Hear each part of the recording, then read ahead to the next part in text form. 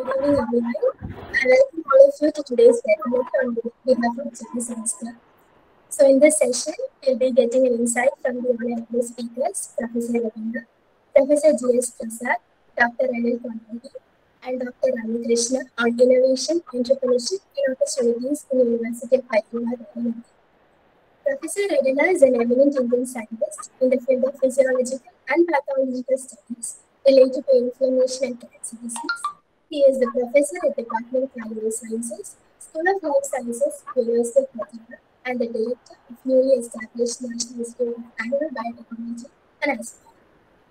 Professor G.S. Prasad is the director of ASPIRE and the coordinator of research and development at University of Hyderabad. Dr. Anil Kondreddy is an experienced microbiologist with a demonstrated history of working in the biotechnology industry and a strong research professional. He is also the Chief Operating Officer of ASPIRE-BioNEST. Dr. Rama Krishna is the Chief Executive Officer of ASPIRE and Technology Business Incubator at University of India. So all the participants can drop their questions in the chat box. This will be addressed by the professors of the. Now, I would like to welcome the professors to start the work. Over to you, sir. Good evening and welcome you all to this Junior Science Club webinar on innovation and entrepreneurship activity. I must congratulate the Junior Science Club for coming forward and organizing an event like this, not only for the students of University of Hyderabad, but also the students in other universities. So let me just briefly say that you're all aware that University of Hyderabad is one of the central universities in the country, and it is rated as one among the top 5 universities in the country. And it was recently recognized as the Institute of Eminence. And University of Hyderabad has been recognized for its excellence in teaching and research. But these days, innovation for universities, it is not just enough to excel in teaching and research. You need to excel in extension activities also, which includes the innovation and entrepreneurship activities. The innovation and entrepreneurship activities at University of Hyderabad started with the first incubation center started the Technology Business Incubation Center in 2010, mainly focusing on chemistry and pharma activities. And then the TIDE in 2012, mainly focusing on information technology, IT, electronics in those areas. And the third incubation center in 2018 was started, which is the BioNEST Incubation Center, focusing in biology, biotechnology, healthcare. So all these incubation centers have been functioning as an independent kind of bodies. But in order to combine all these into one unit, so university started one academic unit which is called as Research, Innovation, Technology, Entrepreneurship, right, for which Professor G.S. Prasad is the director of that. It is an academic body of the university which integrates all innovation and entrepreneurship activities in terms of promoting academy and industry interactions, and also to oversee the incubation centers. But under this arm, a Section 8 company was started, which is called as ASPIRE, Association for the Scientific Pursuits of Innovative Enterprises, this research enterprises. This ASPIRE is a Section 8 company. Now, once the Section 8 company came, all the 3 incubation centers were brought in under the folder of ASPIRE. And not only these incubation centers and the future incubation centers or the research parks that are going to come will be under the Section 8 company, which is an independent unit working within the university, but not directly operated or regulated by the university system. And all the three incubation centers put together, there are about 50 plus startup companies in all these areas. That is chemistry, pharma, biology, biotechnology, healthcare, IT, electronics, in all these areas. And Varshitha is one such kind of incubating. I must congratulate Varshitha and her team for the successfully coming up with a product and also getting the funding from various other sources, not only from government, but other sources also. And a number of such startups with innovative products are there. And I'm sure Dr. Rama Krishna and Dr. Anil are going to tell you more about these three incubation centers. Now I welcome Dr. Anil, maybe first Dr. Ramakrishna, and then yeah, sure. So the host should allow me to present my presentation.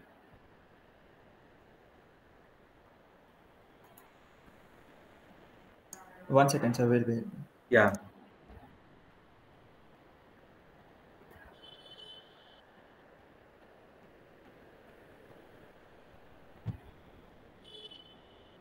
Can you present now, sir?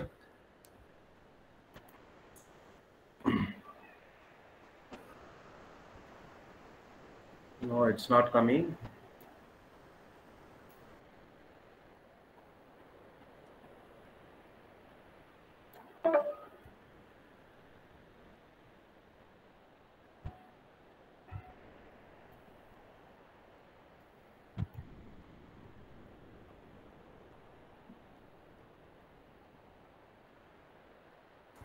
Please try again.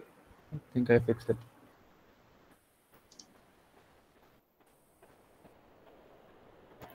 Mm-hmm. Okay, let me try from my side if I can present. Yeah.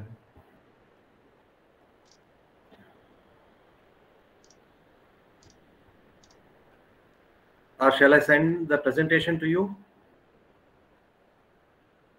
Sir, if something problem is happening, you can send it to us, sir. We'll try to present it from our side, if possible.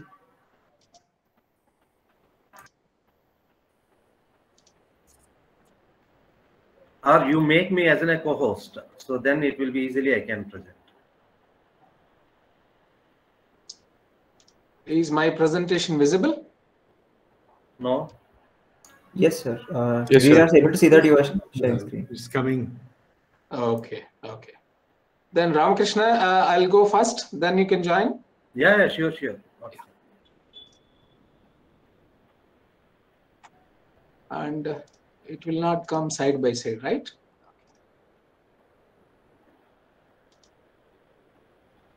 So this is different from Zoom. Yes, sir. We are used to use a Zoom. But anyway, I hope everybody can see it, right?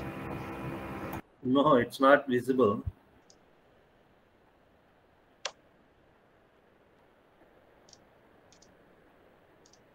Sir, can you see my presentation now? Sir, while sharing your screen, you can put share your entire screen, or you can share specifically PPT. I think you are sharing only your Google Chrome. 1 minute.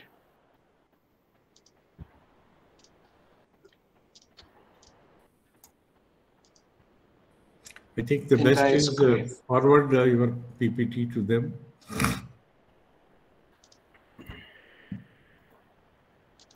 Pratik, can you tell me your email? It's visible now. Yeah, now is it visible now? Yes, sir, we can see. Yeah. Okay. So, good evening, everybody.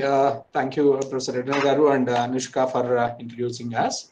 And today I'm going to brief all of you about ASPIRE-BioNEST, one of the 3 incubation centers situated at University of Hyderabad. I myself, Anil Kondreddy, I am an alumnus of this university. Did PhD with, from a School of Life Sciences.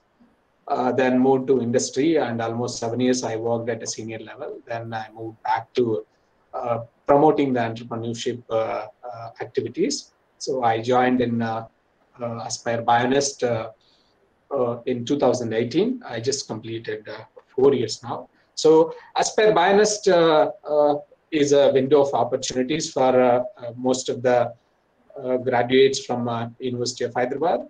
And why? Because this is a platform to support any innovator, immaterial, whether he's a student or a faculty or a non-teaching staff, anybody who has an idea that will help them to improve the human wellness. So in a biology stream, we are going to support, and we are supporting any innovators immaterial of their educational background. So coming back to the organization we are, ASPIRE-BioNEST is a bioscience incubator established with a vision of creating entrepreneurial ecosystem at University of Hyderabad, and also to encourage its fraternity to become a job provider rather a job seeker. And we are a joint program by DBT Government of India, BIRAC, and University of Hyderabad. DBT BIRAC provided us a fund to run the program, and University of Hyderabad provided an infrastructure facility. And project was started in 1st November 2017, and our facility was ready by 28th February 2018, and we were inaugurated by Professor G. Padmanabhan, who was a renowned biochemist in India. And our first incubatee onboarded us on July 2018, and for a matter of fact, the incubatee also alumnus of our university. And total area under this program is around 23,000 square footage. And these are the areas we support. Basically, ASPIRE-BioNEST, as Professor Reddanna was mentioning, will support any idea from biology and life sciences. So typically healthcare, biopharma, industrial biotechnology, agriculture, and any other allied areas of life sciences. You can stop me if you have any question in between. Okay. So what we offer? So we offer several programs under this particular BioNEST, and we, as a matter of fact, the programs offered by all 3 incubators are similar, but we are sector specific. BioNEST is a life sciences incubator, TBI is a pharma chemistry, and TIDE is a IT and electronics. So coming back to what BioNEST offer, a pre-incubation program. So this is basically to target student level innovators, so who have an idea, very nascent idea, but they don't know how to convert into a technology. So they feel that the idea can be converted into a technology, but they don't know how to do it. So what we do is that we provide them a pre-incubation space, we provide them a mentoring, we provide them the intuitive environment where they can convert their idea into technology. So that is one part, and the second part is the incubation. Incubation is like we have a state-of-the-art infrastructure facility. So people who have an idea and a basic data is already available, so that they are confident that their data can be converted into a technology, but they don't have enough money to create their own facility. So that's where we come in. So we have a state-of-the-art facility where any of the life sciences experimentation can be handled. So they come in and we provide them in a plug and play laboratory space and access to instrumentation. So they execute their idea here using our facility with a minimal investment. So once they feel that their idea is, they're confident about their idea and it is, the product prototype is visible. So they walk out to manufacture their either product or prototype into their own facility. So we also provide a training and mentoring for the incubatees and non-incubatees and students also. Like we do offer several training and mentoring programs. So far we have conducted more than 40 training programs, and we do provide mentoring services to incubating startups, and we do provide a networking facilities. Like when a startup is incubated here, initially they will start working with their pocket money, friends and family money. But sometimes it would not be sufficient to run the show. So that's where we pitch in, and we bring in investors in the form of venture capitalists and angel investors and government grants and other things. So we network with them so that they can discuss their idea with the people. So if both are interested, the people can invest into their idea so that that idea can be taken into the next round. So we also groom our startups and alumni to get the grants. So far, we have been successful, and at least 13 of our alumni and startups have received government grants, which is close to 7 crores. So we have supported nearly, from only the BioNEST program, we have supported nearly 50 startups, of which at least 15 have been graduated to the next level. So the infrastructure, what we have is like, as I mentioned in the earlier slide, we have a 23,000 square footage state-of-the-art plug-and-play incubator space. And we have divided that into different size laboratory suites because every startup want to have their own facility. And based on the number of people working, they pick any of the size laboratory between 300 to 500 square footage. And we have a 12 type A suites, 12 type B suites, and 6 type C suites, total 30 number of laboratories. And we also have a 12 shared co-working space slots, which is amounting 2,000 square footage. But this is, as I was mentioning in the earlier slide, so this is basically to target a pre-incubation level innovators. So they have an idea, but they don't have any basic data to confirm whether their idea is feasible and doable or not. So for such a case, so they will take this co-working space slot, they do a small here and there research, then once they're confident, they can move into the laboratories. So we have a common facility spread across more than 5,000 square foot. And our facility has an ample circulation area and connected with office space, meeting space, and boardrooms. And we have a biggest and one of the beautiful networking area, which is around this 5,000 square footage site, and which can host at least 100 to 120 people for any networking event, which is also connected with the audio and video. So these are the representative images of our facility. You can see. Sorry?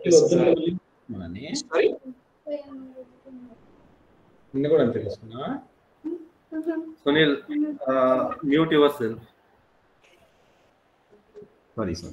So these are the representative images of the facility. These are the type A, type B, type C lab suites, and this is the co-working lab. And where you can see this ample circulated area in the BioNEST entrance. And this is the aerial view. We are situated in the 3rd floor of School of Life Sciences building. And this is the corridor view, and this is the networking area I was talking about.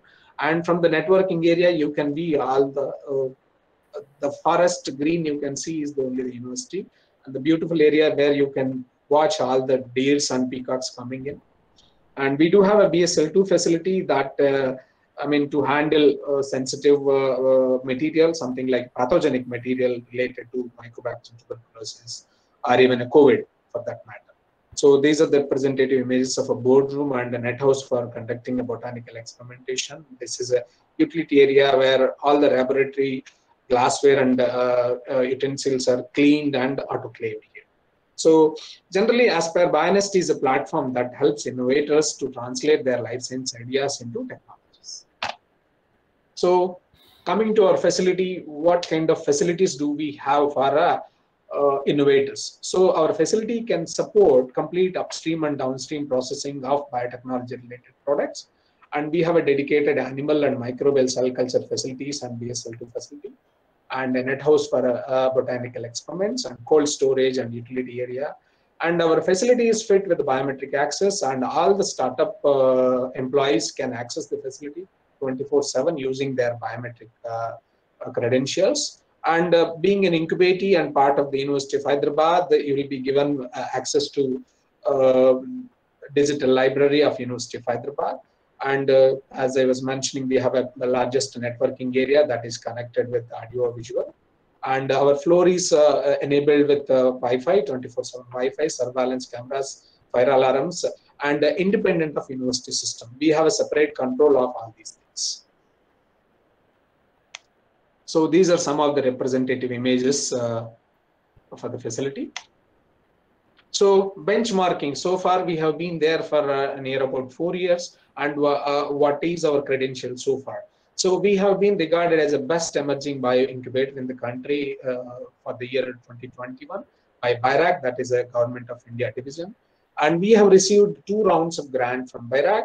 and our facility is recognized by DSR, and we have this is DSR. I'm sure most of you know what is DSR, Department of Scientific and Industrial Research. So the approval of DSR enables you to claim tax exemptions, and when you are importing and exporting, so you can avail tax exemptions. And also this DSR certification enables you to apply for several government grants. And we do have IBSC Institutional Biosafety Committee, so to approve biotechnology related projects. And we are a BIG associate partner. BIG stands for Biotech Ignition Grant, a flagship program by BIRAC to support innovators, early stage innovators to conduct their research. And this includes a 50 lakh rupee of a government grant, and for a period of 18 months. Being a big associate partner, we can handhold all the applicants in the application process. And once they receive a grant, we can incubate them into our incubation center and support them to complete their process. And our startups have filed more than 10 patents and received 11 grants, and they have developed more than 10 products. And as a matter of fact, ASPIRE-BioNEST alone created more than 200 jobs, and 250 internships have been provided, out of which at least 20-25% is from University of India. So now I am going to talk a few words about some of the incubating startups. So first one is it is Algen Biotech Private Limited, so which is promoted by Dr. Cherish Babu, who has a experience in the industry. So almost like 20-25 years he served the industry in different roles, including vice president in Bharat Biotech. So then he came to us, he started his own lab.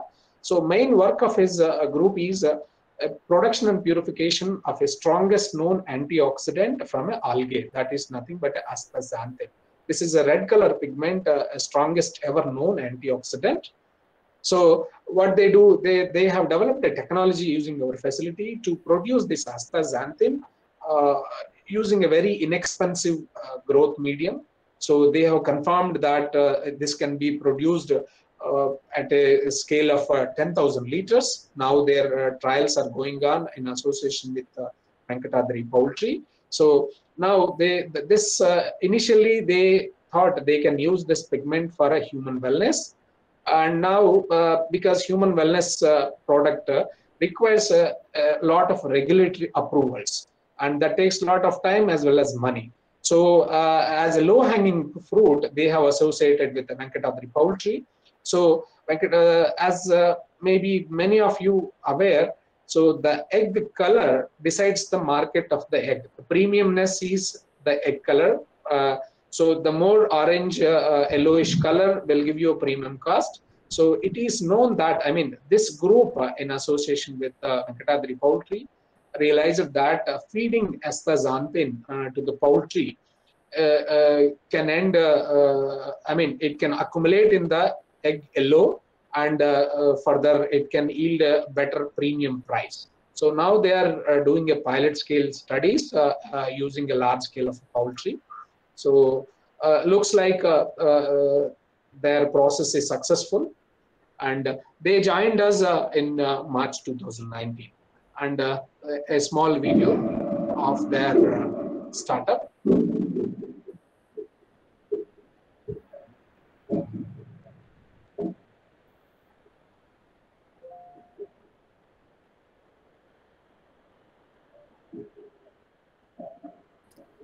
Anil, you can skip Yes, all these things. Maybe in another 2-3 minutes you should. Yes, sir. I think I have only one more slide. Oh.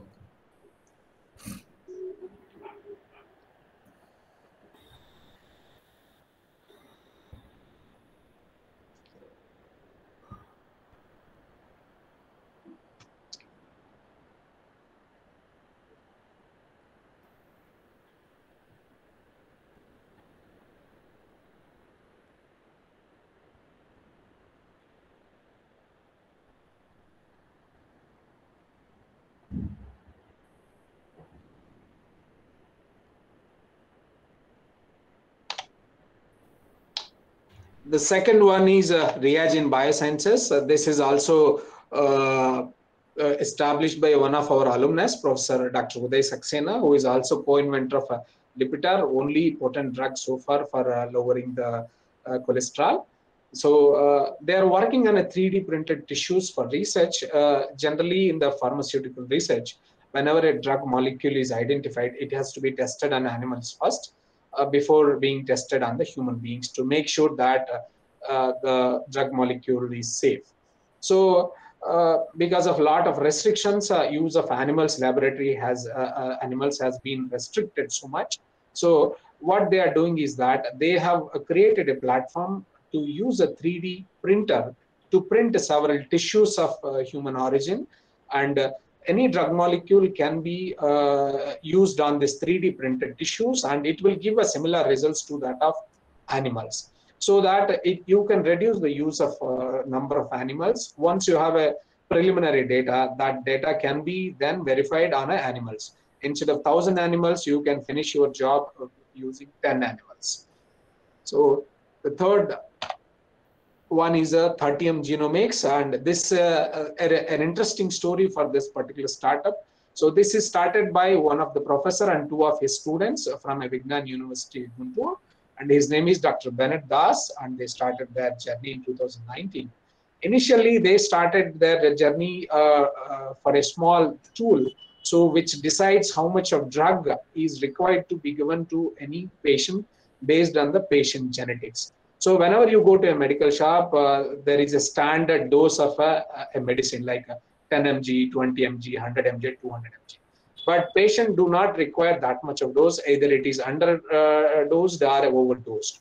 So there are some genetic tools, so which can precisely decide how much of drug required to particular patient. So they developed a handy tool to analyze based on the genetics this how much of a drug required to be dosed to a particular patient for a particular element. And further, they expanded their research to consumables of molecular biology example. So they developed a small cocktail of reaction mixture that can extract your PCR ready DNA within 30 seconds, less than 30 seconds. And their recent venture is they have developed a laboratory PCR. Generally, a PCR machine is nothing but a polymerase chain reaction machine. So thermal cycler that would cost you anywhere between 3 to 4 lakh, the basic version. So because of its expensiveness, many of the students and government colleges and cornered private colleges could not afford it. So they came up with a very inexpensive 3D printed PCR machine that is only costing you around 20,000 rupees. And this is a small video about their innovation.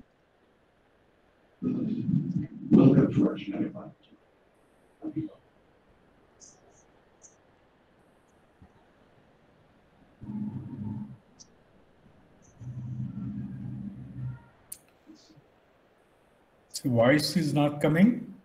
It's coming, sir.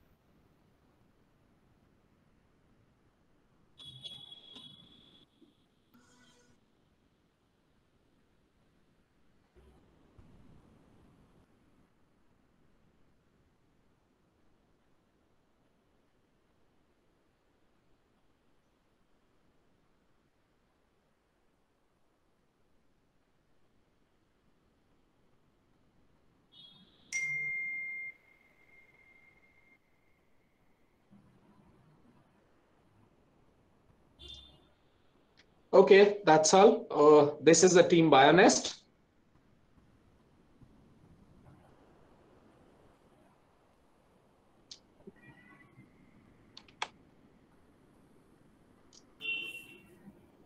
Now, maybe a couple of quick questions. Maybe after the presentation of Rama Krishna's?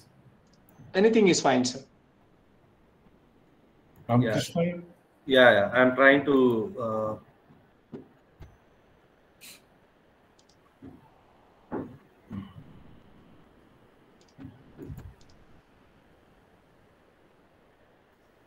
But you already have shared with them, no? No, sir. Why? Share a tab. Anil, what is this? So share your entire screen, the first one. Okay, entire screen. Okay. Yeah. Now you maximize your presentation. Go. You will not be visible there. Only your presentation is visible. Okay.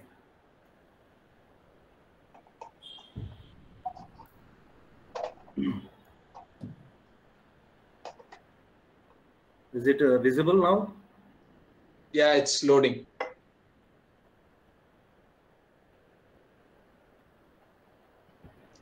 Is it visible now? Yes. Okay. Now you can maximize and go on to the presentation mode.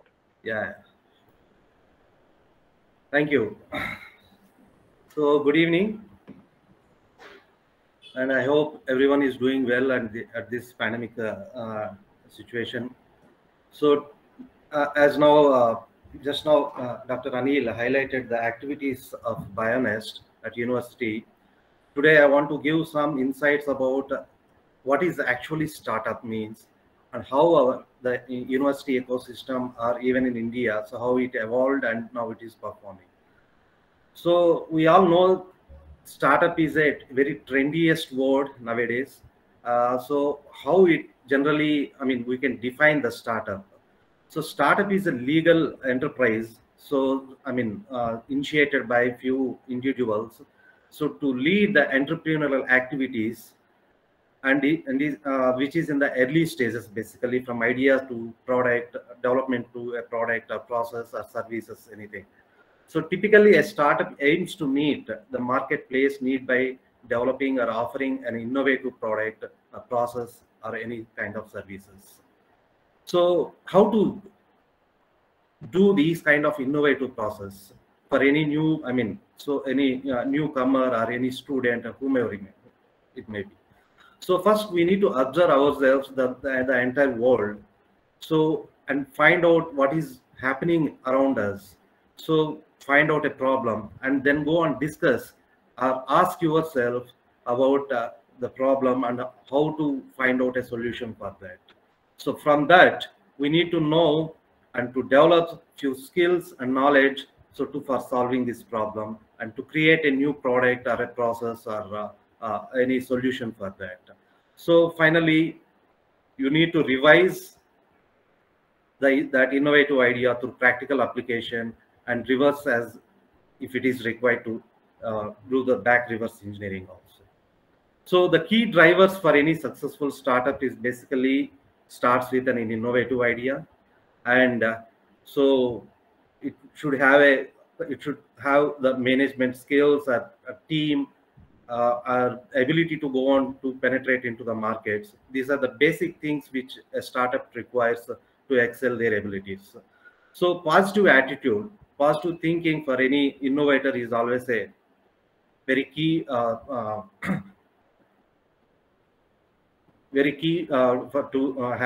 achieve the success. And the second the next important thing is the pragmatism levels. So many of the people will fail. So ideas will be good, but they don't know how to really implement that one to the next level. So we need to think about the pragmatism, where the practicality is up. I mean, can we do it or not? So this is much more required for any kind of startup. And timelines. So timelines within stipulated time. So deliverables should be done by the startup. So this is the one more quality should be there. And the niche products, the quality of the product should not be compromised at any point of time. And patents. So whatever the ideas, that's the IP is the much more important for any upcoming startups.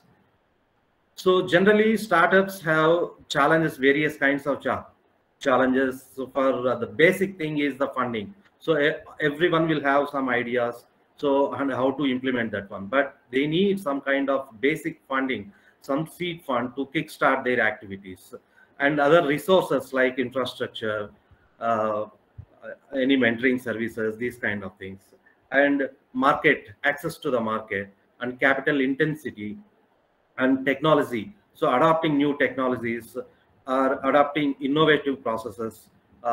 These are the basic and major challenges for startups.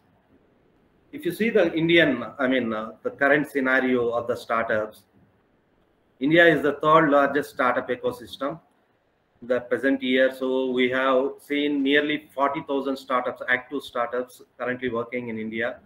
And we are the largest, fifth largest FDI recipient in the world for this financial year.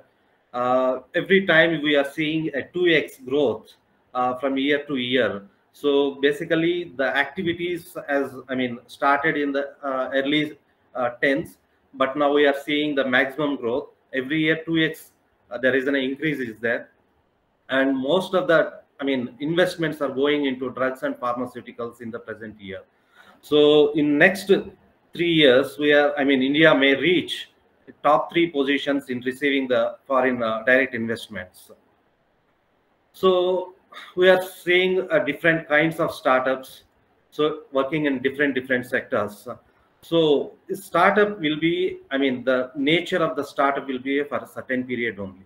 So once if they reach to the next level, that is scale up process or production levels, directly going into the markets, so then attracting big size markets, then we term it that startup or that company as a unicorns.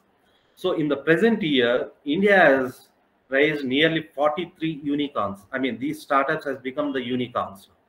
So in 2019, 9 startups. Now it has reached to 43 startups. So now we can see the growth curve of how the startup ecosystem is evolving in India. So most of these unicorns are in the finance sector only. And so as we from University of Hyderabad, which is, so multidisciplinary in especially research-based university, most of the startups are, as I said, so they are aiming in the different sectors. But technology-based, startups has always, making a bigger impact in the society. So what is deep tech innovation, sir? We can define it as the startups which basically works on some scientific discovery or some innovative engineering processes. It may ranges from the healthcare to new materials, aeronautics, industries, each and every sector, including nutrition, everything. So basically, these deep tech innovations are deep tech innovative based startups are multidisciplinary in nature. So they adapt various technologies from different resources. And the basic and the fundamental feature for these deep tech startups are it has a very longer gestation period. Generally, in earlier days, it is taking too long time, like 20 years. Now it is reduced because the advancement of technologies and the adoption of the same. So what is happening here in this deep tech innovation is innovation. It is the major game changer for these startups. So how to do these deep tech into the reality is, so from ideation, then you need to validate your, so from step-by-step process, ideation, concepting, committing, validating, scaling, and establishing of the new, enterprises.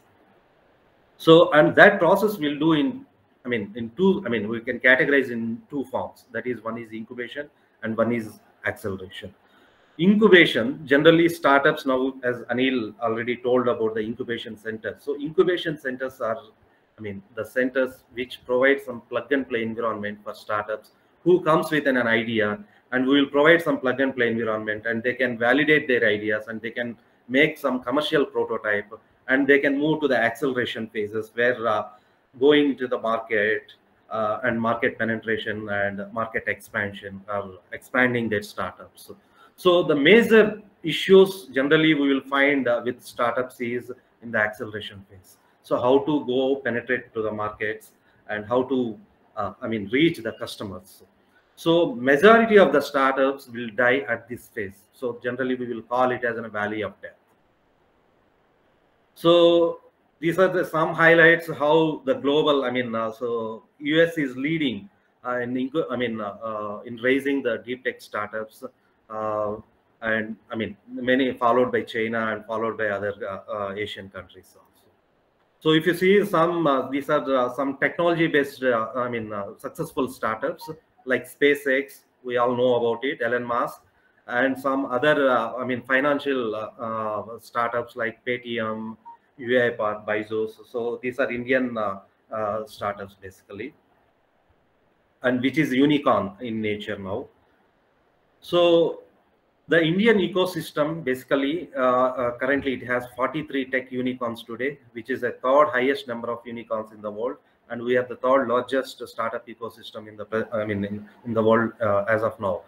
So Bangalore, Delhi, Hyderabad, and other metro cities are becoming prominent places for startups because the established ecosystem to nurture the startups. So the maximum way we are observing currently the Indian ecosystem is in the fintech, financial technology,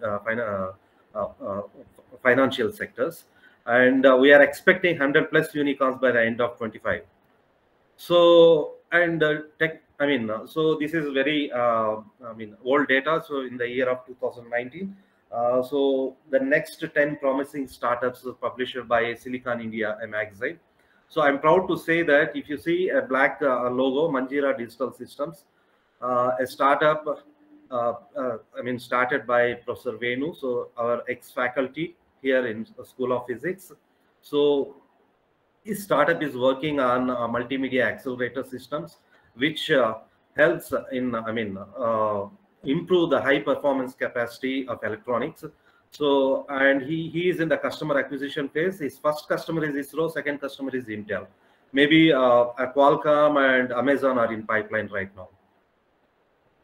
So can India will really be a manufacturer for future? Means yes, because adoption of new industrial policy or a declaration of new policies by Government of India, establishment of industrial clusters, SAGES, and very attractive tax incentives, and finally incubators and accelerators. So currently India has nearly 600+ incubation centers. Majority of these incubation centers are with academic organizations. The reason is to promote at the initial stage itself, from the students. So instead of being as a job seeker, they should be like job creators. So that's the major reason so why they established at the at academic organizations. So the advantage is, if we start an enterprise at this moment in India, so because we are the second largest populated country, we know all that. So, but we are in economics wise or in market size wise, we are the 6th largest consumer market, and maybe we may grow a third largest by 2030. And we have, as I said, the second largest populated with young workforce.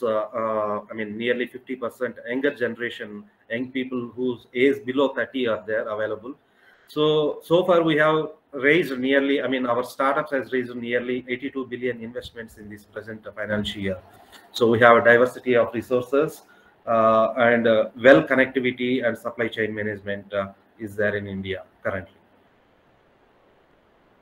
So for funding opportunities, so how startups can get funds from various sources are there? What are the sources, available sources at this moment? So we can categorize this funding into 3 categories, like government funding, private funding, and various other sources.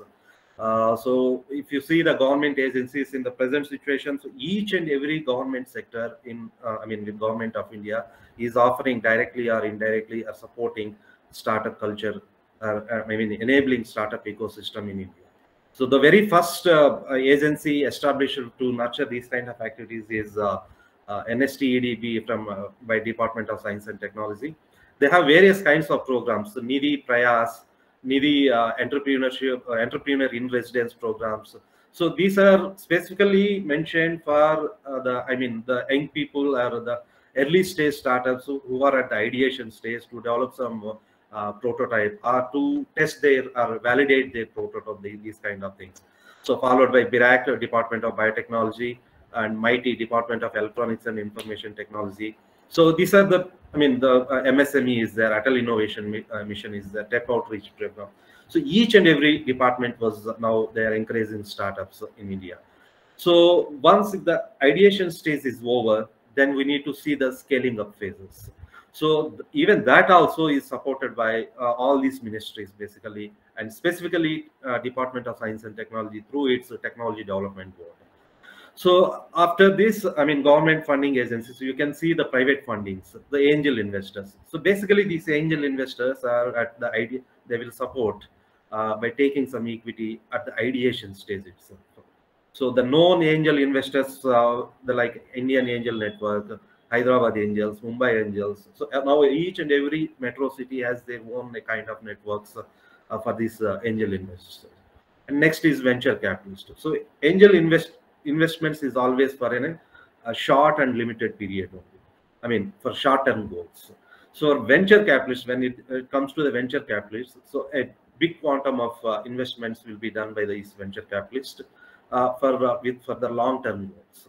So various venture capitalists, I'm just highlighting only few here, but if you can Google, so I mean, nearly 200 to 300 venture capitalists will be observed in each and every city.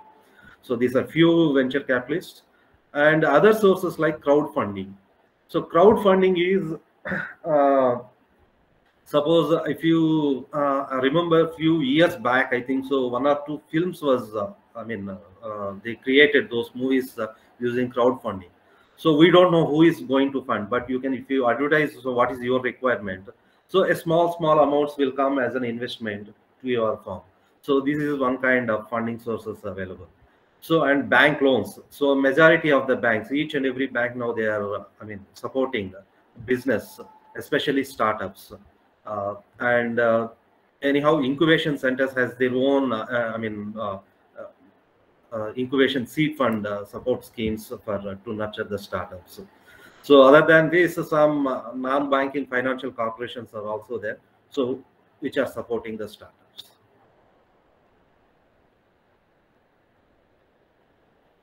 So what is the ecosystem available? At university is already explained by Professor Reddanna sir and Dr. Anil. So as you all know that Aspire, so university has created this Section 8 company to to nurture and to promote a startup ecosystem on the campus. So our vision is to create inclusive and enabling ecosystem for innovative knowledge-based enterprises. And our mission is to enhance and deepen the incubation activities and knowledge enterprise initiatives at University of Hyderabad. So under these activities, we have, as Dr. Anil has explained, so we have pre-incubation program, faculty enterprise team, and seed fund assistance and networking facilities there. So we have 3 incubation centers at under this program: ASPIRE-TBI Technology Business Incubator, TIDE for IT and Electronics, which is established in 2013. So we have some seed fund assistance program under the this TIDE program. So far, we have supported 4 startups under this scheme. So 2 startups, graduated. So among which 2 students from School of Computer Sciences, they have taken the seed fund.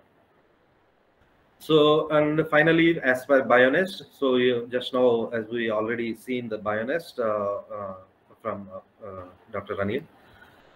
So this is the infrastructure under at the incubation centers and Aspire. So nearly 50,000 plus spaces, plug and play spaces available for startups, and where the capacity to incubate more than 50 plus startups are there.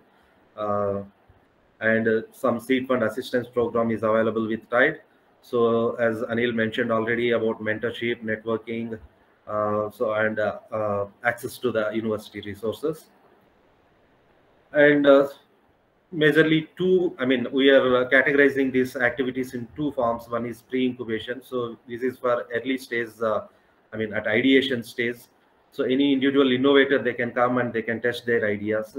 So we will provide some plug and play environment or individual workbench space for them. And we will give some training for the students to how to further do their activities and how to make some business plan out of it also. And when coming to the incubation, so we have some technical mentoring. So we have some dedicated incubation spaces, and we have, they have access to have some networking also. So this is some representative images of infrastructure facilities available at TBI. So TBI majorly focuses on chemistry, pharma, and renewable energy, and even new materials. So we have all the plug-and-play environment over there for startups. So this is BioNEST, as already Anil has explained about this one. So I don't want to. I will skip this slide. And this is TIDE. So currently located at Science Complex. So we have some 3D printer here, a 4-nozzle system, and we have a PCB milling machine, and we have other testing and measurement tools also. And we have some co-working space also available over there. So this is all about the ecosystem available at University of Hyderabad. Thank you. Thank you so much, sir. It was very insightful, and surely, as you mentioned, the number of unicorns in our country has been growing really well, and it's been already in every kind of news, and it's a wonderful thing. And I would like to ask audience if they have any questions they can put in, and if you want, you can even unmute yourself and ask. So I request, I mean, maybe students, if people are there, or if you are offline, outstations, maybe once if every thing is resumed, so we'll invite you also to visit our facilities and you can interact with our startups. So regularly we are conducting some kind of activities over there for the benefit of startups, and that can be utilized by, students also.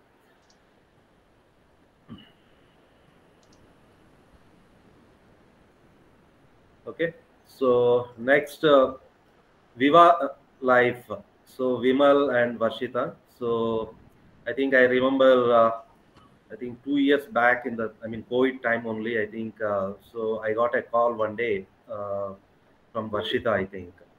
So they are looking for some space. And so then I asked her, so what you are doing? So just I completed BSc and I started. So I'm not very, positive for her basically at the time. So she's only undergraduate student. So I don't know so how they're really, really interested to take up this challenge.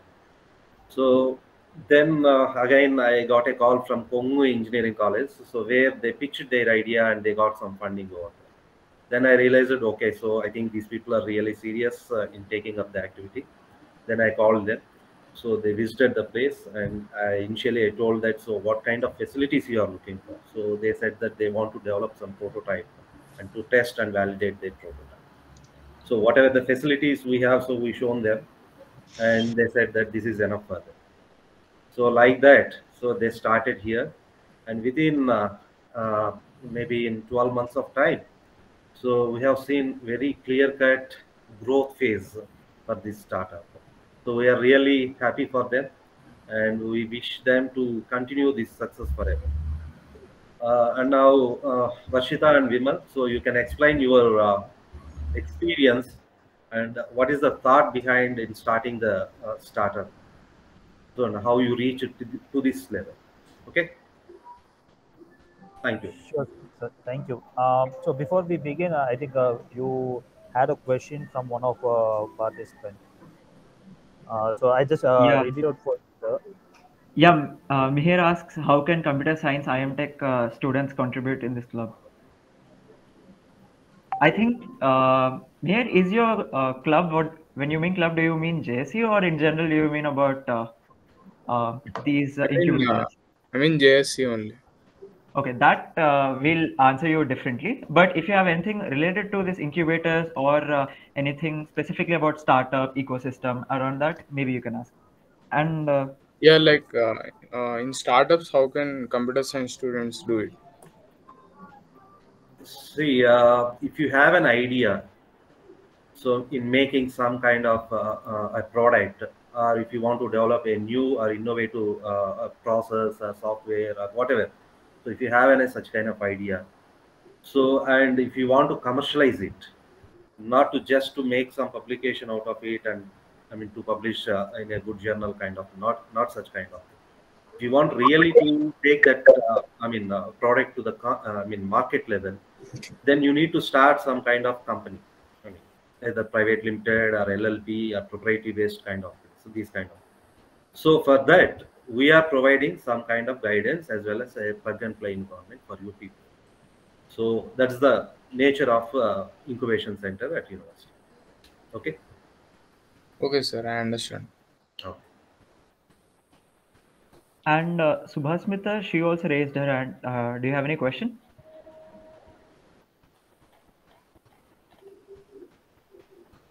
Okay.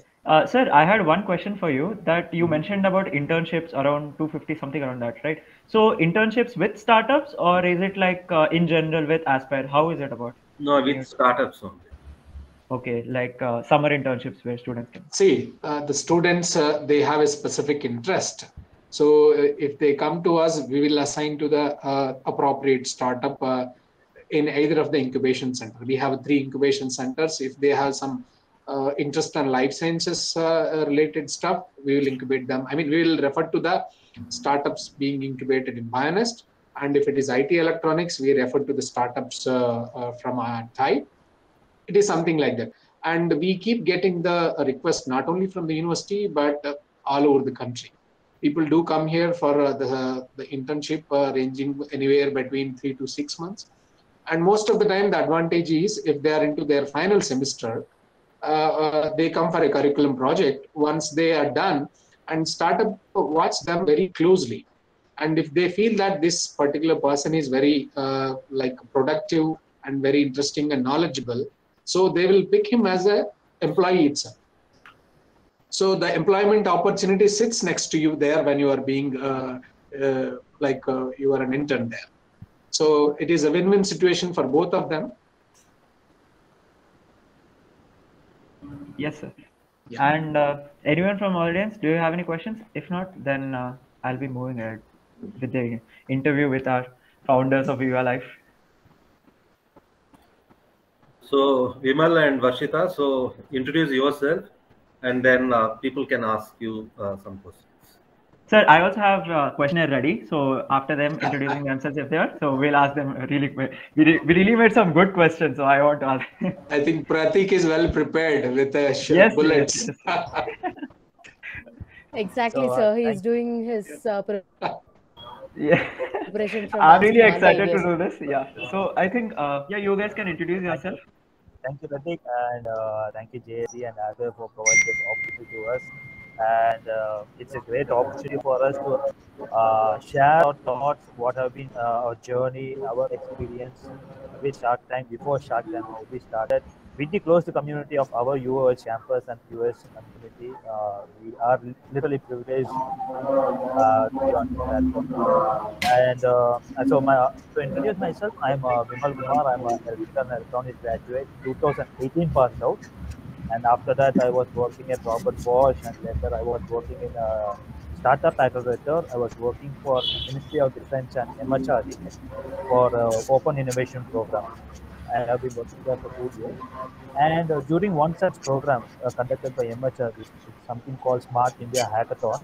And in the hardware edition, I was the nodal coordinator in Coimbatore, where Varshitha, that's where I met, and she was a finalist here. So she was one of the top 18 finalists which came to Coimbatore, and she was one of it. And that's when we started interacting and very unique person among the entire crowd. And during that 5-day, 24/7 hackathon, that's when I understood that she has a disorder called diabetes, and that's how everything started. So more than I telling it, Varshitha will take you through the journey, so that then I'll come back. Over to you, Varshitha. Sure, definitely. So I'm Duvvuru Varshitha, and I'm biotechnology graduate, 2020 passed out. To tell about myself, I was never been a good student in the class. I used to bunk the classes and I used to attend conferences. I'm more, interested on problem solving rather than sitting in the class and listening to classes. But postscript, not advised to bunk your classes. So this is what I used to do. I used to pick different problems. I used to solve them. I was interested in entrepreneurship, but I never thought that I wanted to build product like this. But at some point of time, after participating in all these hackathons, meeting lot of people, and getting lot of knowledge from different experts from different domains, I thought of why can't we solve our problem first? I'm inborn diabetic, which means I've been diagnosed with diabetes since my birth. So I have faced very problematic with the existing, finger pricking techniques, especially the regarding the pain, cost, and the repeated expenses and grabbing lot of attention. For example,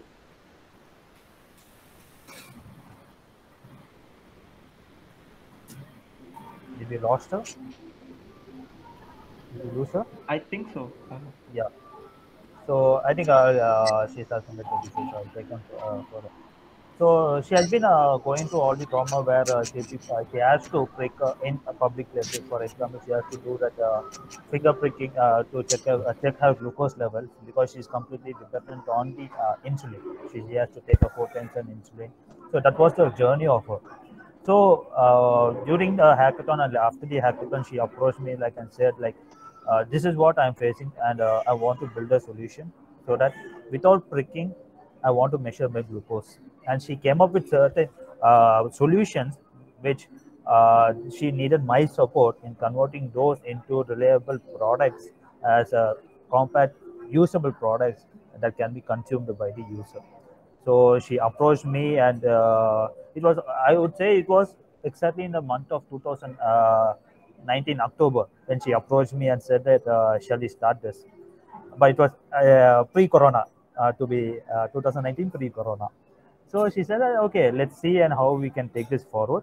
And by February, so we almost like October, November, December, Jan, Feb, March, almost like 5 years, so 5 months, we have been testing out, talking to different diabetic patients, doctors, diabetologists, pharmacists, even medical distributors to understand why there wasn't any other product similar to a non-invasive product which has come onto a market. Though we have too much of technology being advanced, science being advanced, but still we do not have such a product in the market. Later we came to know due to business reasons of certain companies, so they do not want to release, and moreover the technology wasn't feasible yet to get a non-feasible, non-invasive device into the market. So later what we did, okay, so we decided let's start it, and eventually we had a lockdown in March of 2020, and unfortunately we have to shut our doors and stay indoors within our home. But I would say this lockdown has literally favored us because we were inside our home, we didn't travel, we saved a lot of time. So we almost put forth a certain amount of hours in each day working on this, trying to solve it. So I mean, like, I understand that lockdown was very bad and very serious for certain people, but in perspective of us, we had a better opportunity to try it out, test it out, and build a prototype. So after that, we started pitching in for grants.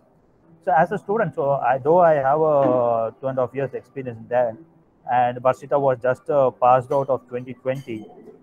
The first thing that every startup would need is access to funding and grants, because no matter we have big ideas, big solutions, we need some funding support to convert this idea into a product. So that's when we have, so there's something called Nidhi Prayas, which is a grant which is provided by Department of Science and Technology. It is a funding up to 10 lakhs, which helps you in supporting you in converting your idea into a prototype. Modern prototype, we call it as MVP, minimum viable product. So we pitched in almost like 16 centers for Nidhi Prayas. In that, we got shortlisted for 10 for the first round and 8. And finally, 3 centers agreed to, finally we got 3 centers who are very willing and who has sanctioned us funding. In that, Kongu TBI, which is based out of Erode, Tamil Nadu, which we took up the grant and we started our work. So we got a grant in November and got it credited in our account on December 1st. And the first immediate thing that we did was talking to Rama Krishna sir at the UoH. And we said that we want to relocate to Hyderabad because Hyderabad, if you look at different cities across India, Hyderabad is one good ecosystem and a playground, as I would say, for medical sector, pharma, and life sciences and biopharma. If you take as Chennai and Hosur, it would be like automobiles, industry, Bangalore for services, apps and softwares, Mumbai and Delhi for fintech. So it's like clustered like that. And we want to play in a better pitch. As cricketers would relate to it, we want a better playground, a better pitch to play. And that's why we wanted to relocate to Hyderabad. And we are so thankful to Rama Krishna sir for accepting our proposal, and he sent us the photos, and because it was lockdown in December of 2020, he sent us photos and told us that this is what the facility we have, and is it okay, fine. We said we are really okay with it, and this is what we want, because we were looking for a facility where we have both access to professors, mentors, experts, which University of Hyderabad really has. And also we wanted a facility where we can experiment on electronics, prototyping, 3D printing, and all these facilities were available in ASPIRE-TIDE. So no other talks. We said we are really happy with what the facility with UoH, and we want to relocate. So immediately we booked our tickets. We moved to Hyderabad on December 3rd. And December 4th of 2020, I can still remember, it was on a Saturday. We were University of Hyderabad inside the TIDE, looking to the facilities. Rama Krishna was picked up at the gate and took us to the entire facility. They were so happy with it, and that's when we started. It was to be honest, it was a roller coaster ride, because I come from engineering background. Varshitha comes from a BSc biotech background, and we have been learning, unlearning, again learning, doing mistakes, learning from those mistakes, and that has been our entire journey for the 1 year exact. I mean 1 year and 1 month right now. And so what we did was like, so we started testing out. We started building a POC. We started then scaling up to a bigger POC, a beta version of it. Then we started testing out with ourselves. We started pricking our fingers and compare what is the accuracy. And we had a support of professors and experts within the university who assessed us, who gave us inputs, who gave us insights. And it was a great opportunity. And I would say we are literally blessed to be within the UoH community with the access to all these mentors and facilities. I think that was I would say seriously, it is the best decision that we have made to get inside UoH and set up our incubation team.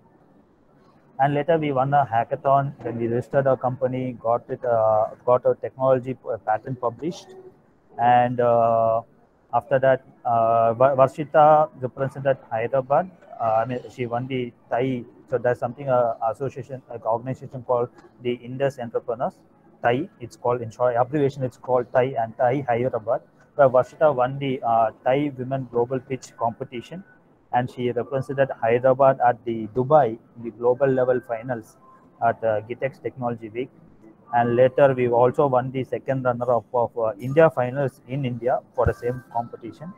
And so during our lockdown, Shark Tank was one binge watch thing. We are literally so, I would say, free guys for Shark Tank, because Shark Tank, especially Shark Tank US, where Kevin's obsessed with numbers, and Lori's branding, and Mark Cuban's way of looking at products. I mean, we took Shark Tank as one of the platform where we were putting our ideas into testing and getting those questions solved to our everyday thing. So every day we would binge watch certain episodes, learn from that, and we will assess it to ourselves. So that's how we started. But when we came to know that Shark Tank India is coming, and it's being by Sony TV, it's first time coming to India, we got this notification in the month of June 21st. That's when it started. We were super excited, but we knew that we were too early, because we were in the testing phase of the product, and we are yet to launch the product. Yeah, hi Varshitha, back again. So we are testing phase of the product, and in that situation, but still we didn't want to miss out the opportunity of Shark Tank. So we applied to Shark Tank, and it was a bigger application. Oh my God. I mean, we took 2 days, right? 2 or 3 days, Varshitha, to complete the It application. took us 3.5 days exactly. Yeah. It was like 31 pages application. So yeah, it was an online 31 pages application that we filled out. Then they reverted back asking us for a video pitch. Then we presented, we recorded a video. That's so many takes. Those if I were bloopers to are add that, your video pitch was the one which they recently posted, right? You both were standing No, together and no, No, no, that was no, later. that was on the show actually. The After one the more, there was two more rounds which we gone through. yeah. One was the video pitch we have sent to them, and another one was the audition pitch they have recorded for themselves, So which we we moved attended it in Bangalore. exactly like in the month of August. Still, we remember on August exactly on the Onam day. They called us and like in 4 days you have to come to Bangalore for the auditions, and we were like seriously we are all Shark Tank and we are going for auditions. And we were literally shocked. And exactly I can remember we were at Malabar kitchen having our Onam Sadhya. Exactly that's when we were having a food and we are having a call, and it was like surprising moment for us. And after that, we immediately booked our tickets, flew to Bangalore, and give up our audition. It was almost 45 minutes to 1 hour audition, and it was almost like 10:30, right? Yeah, 9:30 to 10:30, yeah. 10:30. So it was that time overnight, and we were pitching to them, and it was a great experience doing the auditions. And I like in 15 days, they got back and said us like, "Are you available in the month of October to December for the shoot?"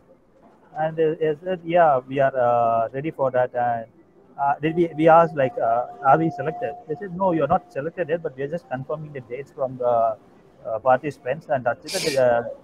Hang up." In a couple of days, again they called up and said, "You have been selected for the finals of final shoot of Shark Tank, and you have to come to Mumbai for the shoot. It will be a 4-day shoot, and it was in October." So they telecasted in December, but we had a shoot in October first week, uh, October 8, 9, 10. That's when we were there in Mumbai, and it was a tremendous experience pitching in front of them. And if what I do may you ask you, that when was the video recorded? Your intro video in university and all. Intro video. Okay, it was during November, October know? 31st Yeah, and November 1st. October 31st and November. We have two more shots of university, but I don't know because of time constraint they cut it off. But we had opportunity to shoot inside the university. So was it like your pitching was before, then after that they shot the video? Oh Yes. wow. Yes. Yes. And I think you were one of those pitches which got the intro video. Rarely I saw anywhere they got anything. That was so amazing that Very you true. guys got it. Very true. I mean, seriously thankful to the university and the administration for providing us permission to shoot within the campus, and that was really thankful. So it happened. So October 10th, first week, we had our original shoot for the in front of the sharks, and they were super impressed. So they wanted to shoot a story of us. So they came over here. It was a 2-day shoot. I can still remember around 1:30 midnight. I was sitting in front of inside the Zakir Hussain campus giving the Zakir interview. Hussain. And it was super cold, but still we were doing it, and we had several shots taken, and it was a good experience for us. And what you seen on Shark Tank was a 12-minute, but actual thing it was almost around 1.5 to 1 hour 45 minutes of the entire pitching, and they cut it to 10 minutes. Yeah, your pitch was like only 10 minutes, including the video as well. So Yeah, but Yes. every pitch goes around 1 hour 45 minutes, 1 hour to 1 hour 45 minutes. So they trim it and they bring it together, and 3 pitches a day is what their format of telecast. yeah. And one thing, is it really intimidating pitching before them? Because in the editing process, they make it look like all the people are sweating and they're really harsh and all. So how is it in real, like in pitching in front of them? Ari, Varshitha, you go ahead, then I will join. The experience was really good. It's not that intimidating, but the questions they come up with, the way they, as a founders, what we look at startup is completely different. And as investors, what they expect from us and what they look at the startup is completely different. We love our product. We have that bonding to our product, and we take few options blindly in life, but they are not in that way, right? They'll be so straightforward. Of course, the experience was very great, but there were few questions where we bothered to and even to answer and all. Of course, at that point of time, our accuracy was low, to be frank. Even that's what projected on the TV too. But yes, it was a good experience. The way they evaluate your startup and the way they connect either, that was so fun having them and having that was a great time, 1 hour 45 minutes with them, sitting and evaluating startup, especially in all terms regarding technology, finance, and everything. So And it's like, the my experienced experience, person is giving gnan to you on screen. Yeah, so many, you can take so many feedbacks, and just even if some of the people, they didn't get funding, they got so many feedback that they can just apply it then and there. very Exactly. true. So for me, the most favorite part, and even watching Shark Tank and also being on Shark Tank, was walking through the tunnel. The tunnel, that walk, you open the doors open and you go and walk and straight. That was literally a goosebump moment for me, to be honest. And I mean, like, if you can see me on video, I'll be a full goose. I'll be freaked out. I'll be walking around and standing there. That was a very big moment for us, because that's the moment every founder will aspire for, who is a fan of Shark Tank. That moment he walks through the tunnel, the door opens, and you have the entire shark sitting for you just to hear your pitch and about your product and your problem and how you are solving it. That's one of the most important thing for every founder, and even for me.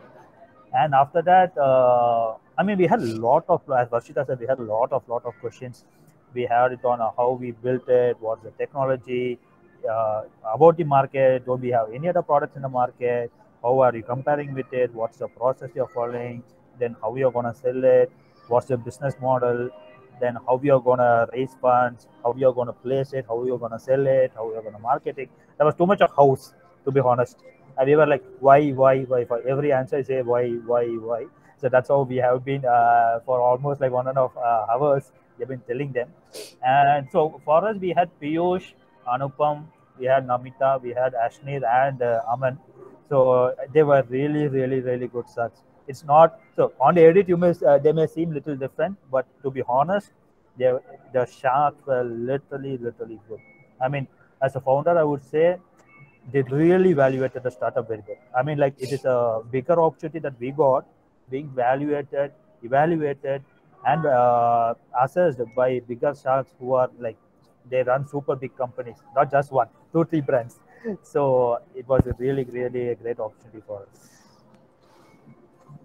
And just coming back when you said the product and all, one question which I want to ask is, for the audience who are seeing, the product which they specifically went with was non-invasive glucometer. Like usually when you prick your finger and take the blood and test it to check the sugar levels, right? So these two are trying to make a non-invasive where you don't have to prick.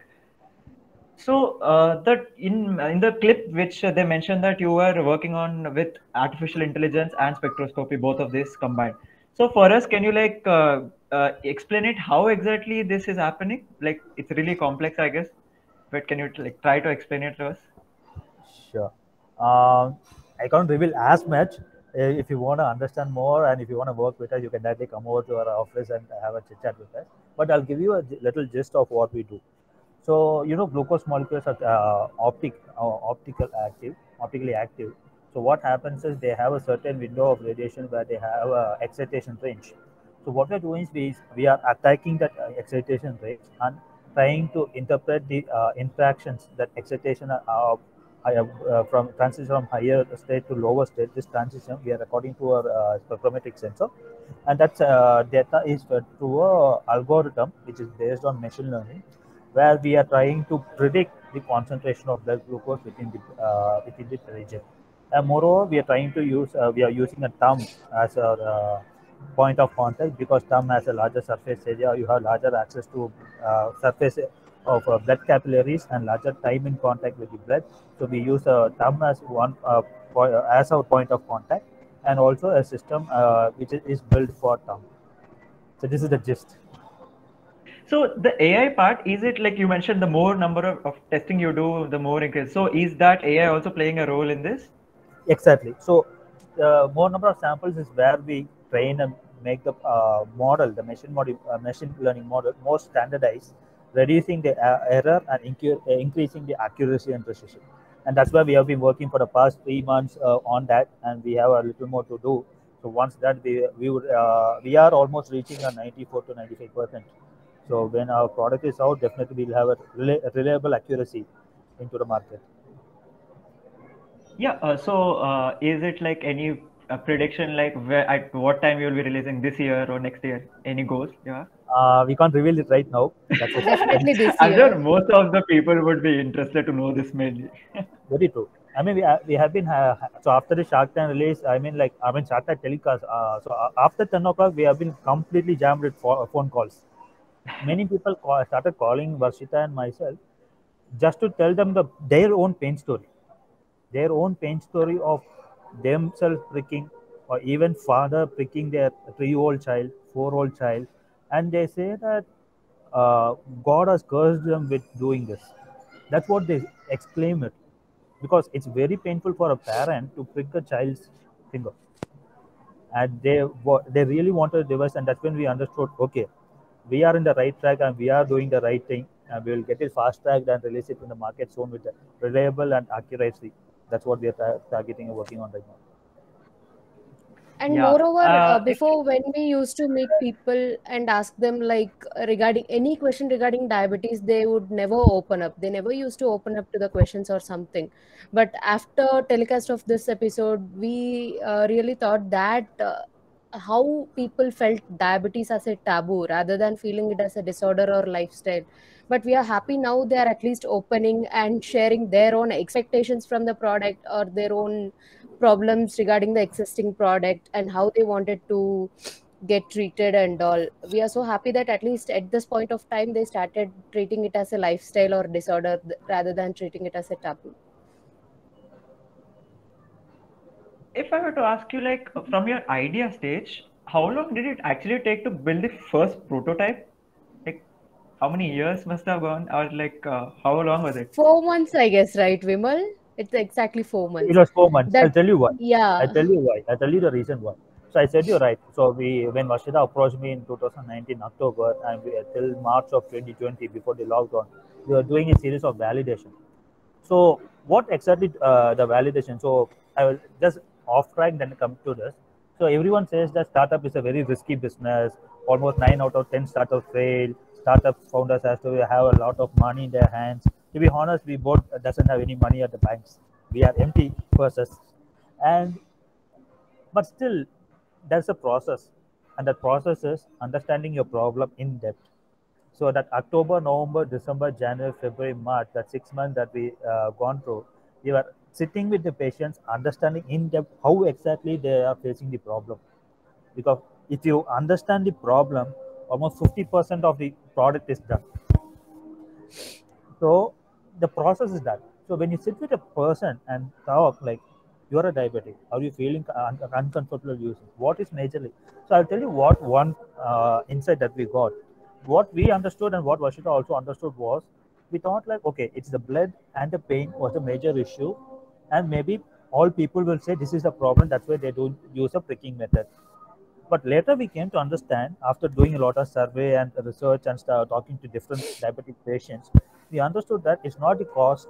I mean, it's not the pain or blood, or it's not the size of the product. It was the cost, because each strip costed to 25 rupees to 40 rupees per strip, and doctors advised them to prick it almost 3 to 4 times a day. So almost like 4 strips a day, almost costing around 3,500 to 5,000 rupees a month, which is a very serious expense for a middle class Indian citizen. And I'll tell you, 51% of the Indian diabetic people come from a middle income place, a middle class family, with the lifestyle, with the food habits and everything. So most of the people come from this, and 5,000 rupees a month just to monitor, not for diagnosis, not for tablets, not for medicine, just to prick and know how much was my level, is 5,000 rupees an approx cost that they spend on a monthly basis, which is not even affordable or not even a reasonable money that people give it over month. So that's the reason. And we came to know, and after talking to this many people. So we took just 4 months to build the product, because we validated the POC. So POC validation happened in during the lockdown, where we started with a small sensor and we tested it out. Personally, I used to test it out and see how the difference was, and it was working and it was good. But as a product which shows you the sugar levels, we built it in 4 months. And because we built it in 4 months, it's because we understood exactly what problem to tackle. That's what the journey is, the process that we followed up. Yeah. Varshitha, if I were ask, so you must have looked for this non-epic technologies, right, before you building it yourself. Were there any players in Yes. India or at least in the world? No. That's why I started Seriously? building this for myself. Yes. So far I have used AccuCheck, Bayers, I've used Freestyle. I was about to use Dexcom and everything, but I have found no non-invasive device. There is no device without pricking. So we have few semi-invasive patches, but they also comes with the needle where I need to wear them for continuously 14 days, which causes me itching, and I remove it within 7 days by wasting half of my money. So this is how I wanted to start. As you know, myself diabetic, I know half of the problem how it exactly works. But what I thought was there'll be definitely different perspective, because it's not only my problem. There are lot many people, or approximately 537 million diabetic people who are suffering from this. Each and everyone will be having different perspective, right? So if I want some non-invasive glucometer as wearable, someone need it as some independent device. So that's where we took lot of time, literally 8 to 10 months, meeting lot of people, experts, endocrinologists, even a normal people who are suffering from diabetes from tier 2, tier 3, tier 1.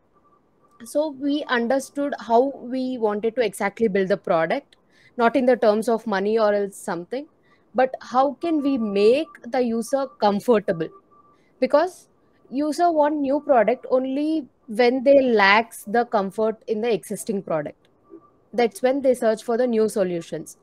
For example, if I have bought something which I like, but what if I don't like it after certain period of time because I'm facing problem due to that, I'll definitely search for new product, right? That's how this idea has come to me, because I have used a lot many products which didn't give me much more comfort in terms of cost especially. So when I initially started using, one strip used to cost me 15, but at the time when I was pursuing my 10th standard, it literally became 40 rupees. I myself was wasting 4,000 to 5,000 on my glucose monitoring. There was a point where I stopped monitoring my blood glucose levels because I don't want to waste this much money. So that's where I thought of, why can't we find a solution? Being a science graduate, what will you do after your graduation? At least you can use your knowledge right now, right? So that's what the moment when I thought, okay, let me try something. I'll do research and I'll go to an engineer to get the product. That's where I met, as I told you, I'll never be in class. So I used to go to hackathons, competitions, and all. That's where I met Vimal. So I found him that he would be a perfect suitable person for this, because his main goal is also to make people's lives better. You know, rather than doing and sitting a 9 to 5 job, he preferred doing that. So that's where we both met and we started building this. So you guys started the company in university in the incubator, or like you start company then use the facilities, or how was it? We came over here in December and we got it incorporated in April. So we came into Hyderabad, came to university, then we incorporated a company. So we have the idea ready, we have the funding ready. All we need is some space and mentorship. That's where we came here. Okay. And like we were looking through it, but all of, as you mentioned, they were all in research stage, and many were mentioning that like non-invasive technology is been in research, but there were no breakthroughs. So what is happening? Like, why is that there is no breakthrough happening? Is it difficult, or how is it? Like, One, definitely the acceptance of the user. For example, what if I'm launching the Apple Watch, which is non-invasive, but I tell the user that you need to buy an Apple iPhone to use the Apple Watch? They'll never buy, because one, the cost barrier, and the second thing, the technology barriers. Instead of using the visible light or NIR, what if I use radio frequency? Even though the radio frequency is efficient, but the concern we have about radio frequencies, creating free radicals in the body and causing cancer. We don't use, right? So if you want to put all this together, the technology and cost together, it will be very difficult for a person to make something. So that's where we stand. We design our own sensors, we assemble our own things. So Input that's it how we short. reduce the cost. So input it short. I would. So research has been going on. So there were larger research articles papers published over the internet, most of them they were using a range of middle infrared or far infrared or other certain radiations, but those radiations aren't compliant with the medical terms. Though they have an accuracy, they can predict the glucose molecules, but they cannot be used as a commercial product because of certain restrictions for the medical thing. For example, the DEFCON G6 sensor, which is very famous in US, which is a patch that they take in for glucose monitoring, is not approved in India because of certain restrictions.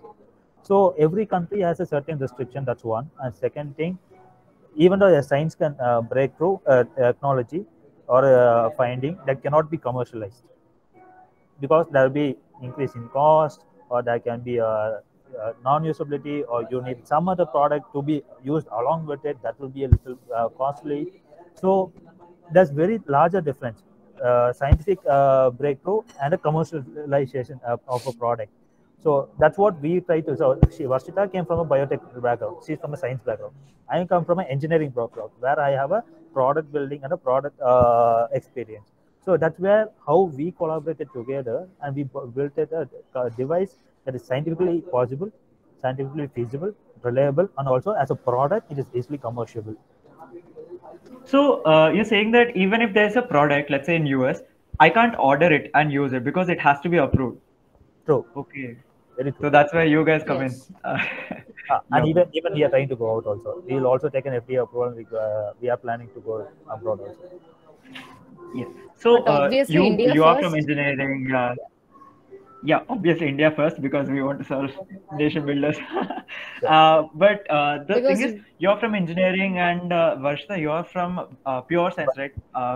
Biotechnology. yes. So, like, have you guys seen this trend? Like, are STEM students coming into the picture, or is it still less? Okay, I think I will go first, then Varshita will share her experience. And so, since I was working in an earlier startup, I mean, the startup accelerator itself. So, what I find was like students know technology, they understand technology, they learn technology. For example, it can be AI, ML, it can be data science, it can be don't get scared because I come from an engineering background, so I say all these terms. They know IoT, what is IoT, they know all this technology. But what happens is they try to build their solution with their known technology and try to fit a problem to it. For example, I'll tell you, last year, one of my juniors from a college approached me and said, like, they want to build a device that they can turn it on off, or a device they can turn it on or off toward a mobile phone app. I asked, why did you build it? He said, I learned IoT recently, so I built a SAM. I thought how to utilize it. I thought this is the best idea. So I asked two questions. So one was like, where's the grandfather or grandmother? He said, he is in the village. Do they have a smartphone? No. So do they have access to internet? No. The problem that he says is true. It is difficult for an old age person to go from one place to another. For example, let's take a scenario where you're in a village where you have a farm 2 or 3 kilometers away, but you have to turn off your motor, but it is dark and you don't want to travel alone. So by a phone call or by some solution, you can turn the motor off from your home. That's a problem, understood. But the way you approach the problem is very different. Where that guy is there, he knows a technology and he retrofitted the problem. Instead, go and talk to your grandpa itself. Ask him what you use. He uses a normal keypad phone, right? Then, but you want to solve it. So that's where the process differs. Building a technology then retrofitting a problem. Instead, going and talking to the person and understanding the problem more, you will get a better solution that is more feasible and at less cost and easily accepted by everyone. So what I said, there's something called DTMF, or in simple words, you know this IVR thing where you for recharge and all you used to press 1, 2, 3 to activate few options, right? So similar thing at a low cost, you can do it for a turning on or off of a device. If you press on, it will on. If you press 0, it will off. Or you can calibrate however you want. Matter solved. No need of internet, no need of smartphone, no need of any other technology. Just a simple system, a simple solution that you fit to your motor, and by ringing to a certain number and pressing 1, automatically the motor starts. Pressing 2, the motor stops. That's all. The problem is solved. But how we approach the problem, so I'll tell you simple. no customer or the user really wants to know what the technology is behind it. He wants his pain to be solved, his problem to be solved. Simple. And it's our founders to understand the problem and to find out a feasible solution. So this is what, instead of using a IoT app and all these things, a simple phone number ringing into it, press 1 to start and 2 to off, matter solved, and solution is built. So students nowadays are trying to solve problems. I mean, try to build products, but the process which they follow is different. That's first thing. And second thing, I have seen like startup being a new buzz across. For example, before 2021, we had around 37 unicorns, but just only in 2021 we had 43 unicorns. Basically, more than that. So automatically it has doubled in 1 year.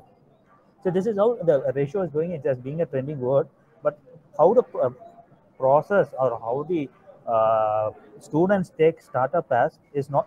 I mean, like we usually say, startup is not a replacement of your placement. Startup is never a replacement for your placement. Startup is more riskier than your placement. For placement will give you a 9 to 5 job, it give you a decent salary, but what you learn out of a startup, grow to a startup, going to the roadblocks, going to the roller coaster is something a different kind of a learning and a lot to experience and learn, and you have to take a lot more risk. But I'll tell you, it's really a very enjoyable, fun, and happy journey that you can take as an entrepreneur. It's really good. And I see students coming up now, but I would advise them that change the product. Understand the problem first, then build a product instead of building a product and adapting to a technology or a problem. That's what science students usually do. So the difference between the engineering students and science students, the pure science is like engineering students always definitely follow the system of procedures as same as doctors. So what we do, science students, is we experiment lot of things.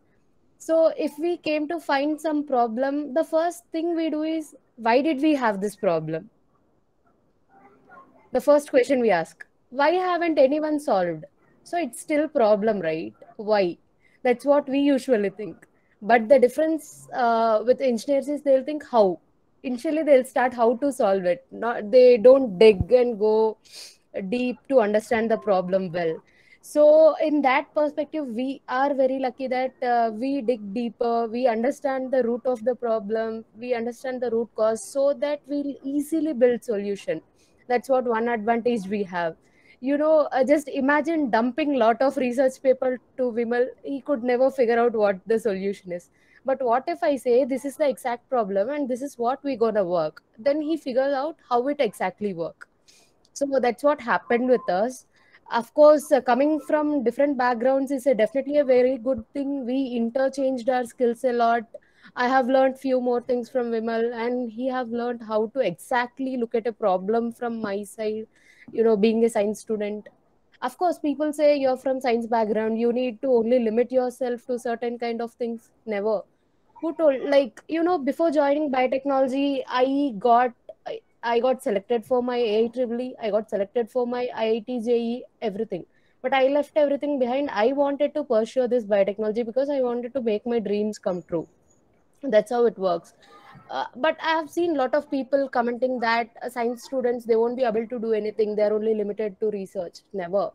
If you are limited to research for yourself, then you can conquer the world. Research is the toughest thing to do than solving the problems. So what I would like to say is, use your research wisely. Use your research to solve problems than publishing a paper or giving an article to the public. That's how I use this to solve my problem. My dream is to always work with the cancer biology. So my dream is to work with cancer related and to solve the problems, each and every problem related to cancer. That's why the main reason I took biotechnology. Of course, then comes the diabetes. So use your research to solve your problems, not to publish something or limit yourself to the jobs you wanted to. My first job was in Dr. Reddy's. Of course, I was, selected as research assistants in my campus interviews. But I never limited myself. If I could have limited myself for that placement, I would have been an employee for Reddy's. But now we have the CEO who is heading the pharmaceuticals in Dr. Reddy's as our board of advisor. We have grown a lot from being a student to being here. So never limit yourself, keep experimenting on things, keep learning. The first thing as a student you wanted to do is keep learning. You're never too old to learn, Keep experiment. especially. Keep learning and Yes. keep experimenting. Learn, experiment, learn, unlearn, then learn. Learn, experiment, fail, unlearn, then learn again. So I mean that's a Yes. simple process. And as That's an engineer, I how. would seriously agree to what Varshitha said. With the output of the research that comes in, almost 50% of the product is done. The remaining 50% is just an engineer who is coming to trying to replicate what the process is into a feasible method and feasible process and the commercialization levels. That's all. I mean, most of the work, 50% is already done. It's just so all the science background, the researchers who has connected today, you are already building products and solutions. It's just to think out of the box how you can commercialize it and how you can turn into commercials. That's it. You are already startup founders. You are solving it. And you mentioned learning, right? So, but being from science and engineering, we don't usually learn about finances or business management unless you guys, like you are joining MBA, you will learn about it. So, what if, let's say, you didn't do MBA or not yet done MBA? How difficult is it to learn these things? Okay, I Very would true. love to start, Yeah. definitely. So I was the one who was irritated with numbers. Okay, I hate numbers, first of all. I'll never look at numbers. If you give me problem, I can solve within the time limit and get back to you. That's it. If you ask me numbers, I'll be in the mute mode always. So now I never did MBA before starting my own startup, right? I did my graduation as Rama Krishna sir told. I just graduated, came out of university, and I called him like, we need the space, we have a grant, we are solving this particular problem. That's what happened. Okay. But startup is a journey. It's a journey where you learn each and everything. For example, Vimal doesn't even know what exactly research look like. He never knew. Okay, he know about research papers, but he never knew what's the process inside the research. And me, I know the Excel sheet for the basic calculation, but I never know how to put a 1 year or 2 year financial projections. This is what startup teach you. This is what your 9 to 5 job doesn't teach you.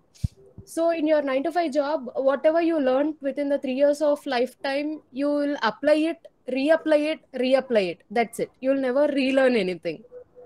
So this is what you do in startup. Like you learn new stuff. For example, there were a lot of situations where Vimal was absent when I need him most in the terms of numbers. So what can I do? I sit myself, I learn, I have put numbers. Trust me, now I project financials very better than Vimal. Very true. I mean, like So I would say, like yeah, startup journey is a learning journey. Every day you have a challenge. So morning when you open your eyes, you have a challenge, and when you finish the day, I make sure that those challenges are solved or at least 50% solved. Because that's how the journey of every day. Every day, that's how we take it. And in terms of learning, for example, I would say the biggest learning I have learned is about the legal regulations that we have in India. I had no idea, to be honest. I had no idea of what a company registration happens, what is a DSC, what is an incorporation, what is MOA, what is AOA, what is ROC, what is TAN, what is a PAN. I know what is TAN. Then how come GST comes in, how GST happens, and what are the regulations that we have in business running, how we have to file the compliances. I mean, I literally had no clue because I haven't run a company. But now I can say where exactly what happens because I learned through the process. I mean, like every day, what I'm learning new stuff, I'm experimenting new stuff, and I would say that this journey of the startup, I would say, is a credit more than an MBA because you are experimenting and trying it out every day. Yeah, always we having don't skin say in the game MBA is better doesn't than teach you yeah. all this. Yeah. So, MBA teaches you, but I MBA still teaches you bunk my right. MBA classes. I still bunk my MBA classes. I enjoy being on field and working on my own startup than listening to my MBA classes and all. So that's what every So day MBA, people come up with new challenges. You definitely need to learn at least 70% of the stuff. People think that CEO is the one who sits and signs the checks and give it to someone, but no, he's the one who at least know 80% how company works from A to Z, from the product maybe CEO can be manufacturing to defined as logistics, and by that time that's chief all. everything officer. CEO can be Chief Everything Officer, to be very Chief accurate. Everything Officer, nice. I will say I have been a cleaner boy to a water boy to a CEO and a thing here. Similarly, in terms of Varshitha. So it's all about how you engage inside during the journey and process. So MBA is basically validated science and topics and theories which have been proven so long in the past years that acts as a base to what you can experiment further. So that's what startup journey also. So everyone who says that to start a startup you need a MBA degree, maybe partially right, because people who do not have an understanding of how a business work, maybe MBA can take up and they can do it. Other than that, if they already have seen a journey of how a product or a startup is built, they can directly learn through the journey of building their own startup and solving things. Yeah, and as you said, even in the show, if you see, they calculate on their hands all the numbers, all the equity, how much they should go ahead with that. So that also relates to my question, which is you went with a certain ask for your this 56 lakh, but you got a return which was counter offer was 33%, right?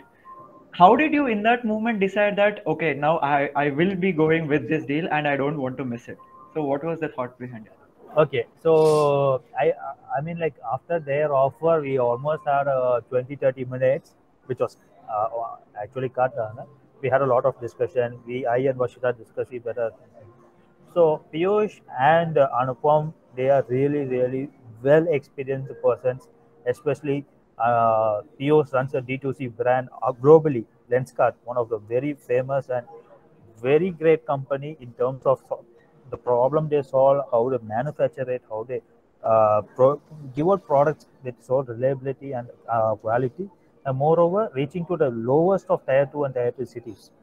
So they have a bigger distribution network, access to market, and a bigger. Whereas Anupam, he has the best of connects everywhere. He has almost invested 100 plus startups. He has been a better shark among everyone. And we found that those two deals, I mean, two sharks who has provided us a deal to be beneficial for us in the long run also. Because actually, to be honest, we went in for Shark Tank not for money, but for sharks. So our requirement was not money. We want people, I mean, as you said, skin in the game. We want better shark skin in the game so that we are building more scalable product for the future. Were you hoping for Namita to come in? Yes. Actually, we were literally honest. We want Aman and Namita on board, but we got the other two sides here. Yeah, other two sides. So yeah, so in Namita's perspective, Namita knows very well that the medical products and pharmaceutical related products will definitely take time, and she's not her expertise at this point of time, maybe. So that's why she's out, and we got Piyush and Anupam on board, luckily. So what we expected was Aman having a better skin in the consumer electronics, where we also are part of a self-care diagnostic device, medical device, where that reaches every home, as both reaches every home and every neck. That's one. And Aman, so that's Aman and Namita with her medical expertise. We thought that those two sharks together would have been a better deal, but still we had a better option with Piyush and Anupam. Yeah, even Piyush he himself was investing in a lot of technology-based companies. So yes, yeah, how was the experience? Like it's been like 3 months, I guess, or 1-2 months. Like how was it like in interacting with them in general? So Piyush, to be honest, he has been a great person, and we have been going through the due diligence process and all this. So there's a big process after the deal that's called due diligence, where we have several talks, we have several paperworks that has to be done, which is currently going on. And we have been talking with Piyush, and Piyush has been great so far with his aspiration of how we can transform just from this stage to a better stage and growing up. And it's been great. And we had a couple of mails from Anupam also, which have been very motivating, and we see a good foreseeable future. Yeah, and also going little back, like how does one decide that this is the point where I should raise funds either by taking debt or by diluting equity? Like how even like for your company, you were still in research stage, but we've seen that in Shark Tank, most of the companies which had revenue and even sharks would then themselves prefer to So how does one decide that, okay, now this is the point I would like to go ahead and Definitely. start Yeah. pitching? So a startup decides when they want to fundraise is when their previous money in the bank starts burning out. So they would predict a timeline. So there's something called monthly cash burn. If you have gone to Shark Tank or other US Shark Tanks, they would define a term as monthly cash burn. Basically, how much money are you burning every month, so that will be your time period of run of your startup. So you will exactly know, okay, in next 3 months, my entire money will be burned, and I have no money to pay my employees or do my research or start my building of my product or development of it. So that's when you understand. So is it 6 months before or 3 months before? It's up to co-founders' strength and I would say guts to decide on that. But that's the measure that they take. So basically, investment is needed to run the company and extend the company's lifetime, and it depends on how much money you need, what type of objectives and milestones that you have for the next 1 year, 18 months, and then you raise an investment and you take it forward. For example, let's take our startup only. Our initial investment was zero, and then during the ideation stage, you doesn't require any investment, to be frank. So what you do is you do the basic research, start meeting people, getting expertise and all. But once you started, you crossed your ideation stage, you'll now need to build a like very basic prototype. So that's when you require the minimal amount of funds. That's when initially we started raising 7.5 lakh. But we know that we can only work with this 7.5 lakh only for 12 months or else 11 to 12 months. That's it. So during our 8th month, we started searching for fundraising once again, because we know within the 4 months of time, we're going to run away of funding. So we have been invested into research and development, manpower, product development, and whatnot, travel and all. So that's when we started raising for one more 40 lakhs. So that's how initially people will start raising. No matter if you have the revenue also, a startup or a company always want the funds in bank to put in rotation mode, because you So that can't they can. always rely on the complete rotation cycle. So they can, so that if they have few more amount in their bank, they can manage their inventory, their operational costs, their day-to-day operations expenses and all. That's why they go to fundraising. No matter what, Zomato is a unicorn, right? I mean, of course. So they still raise money because they need, no matter how much profit revenue they get, they still need to cover up their debt by promoting much and getting revenue much, and they still need to balance their day-to-day expenses. That's how funding works. Your And moreover, runaway, yeah, moreover, I would your, say yes, body funding that we have received is from the government of India. So it's been hopefully, yeah. supported and motivated from the funding schemes that have been put forth by the government of India under the Startup India schemes. Yeah, even as you mentioned, like even like right now we see all the funding which happening in the show was like in lakhs only, but we see investments of like some companies, venture capitalists putting in thousands of crores even for bigger companies. Yeah. And I would like to ask, like, but you guys are doing your academics and also this handling, and you also have to keep on learning, and also planning is also a huge thing, right? So how do you guys manage time? That's like the most important question. I would say, So if you see my in LinkedIn, what I believe in is I work between opening my eyes and closing my eyes. That's it. that's what we do. So open your eyes, we start working, and close. And end of the day, when we close our eyes, is a close of a day. It may extend even 28 hours, 29 hours. It doesn't matter. We used to have calls, like I used to all of a sudden get up at the 4 a.m. and I used to call Vimal, we need to submit it tomorrow. Come, let's join through a Google Meet now. So there were days we used to work, late nights and all, but you will definitely get used to it. At last, you will feel the satisfaction, that satisfaction you need at end of the day. That's what important. I It's mean, not I've how been much working time you for, have worked. yeah, I have been working in a 9 to 5 job and all, but this amount of satisfaction every day I get before I go to sleep is very immense when I'm working here as a startup founder. Recently we have been gone for Pongal to our homes, right? We had a discussion regarding, like, I used to sleep very well after working hours from the office. Now I couldn't able to sleep in home because I haven't did any work today. So we really feel that working is like, we got very used. It became our day to day lifestyle for us. So that's how it works. You'll get definitely used to managing timings and all. Would that be like a dark side of entrepreneurship, that you get very less time like to enjoy or something like that? No, because We are enjoying it daily. I'll tell yeah. you what. You know where am I right now? Can you guess? I'm in IKEA, sitting and working. So yeah, that's what make you, the most enjoyable part about entrepreneurship is go and sit and work wherever you want. That's what we love. Like we find new cafes, we put a target. Okay, if I'm working 5 days in the office, the next 2 days will be some other around people sitting together, meeting a lot of people, working around cafes, going out and working, the workation and all. So we literally enjoy this a lot, rather than chilling out with friends and all. So we Yeah, never and felt don't this take was us the wrong dark that side. we also take, yeah, we also take breaks, we also chill out with friends, we have hang out and all. But this is our routine. That's it.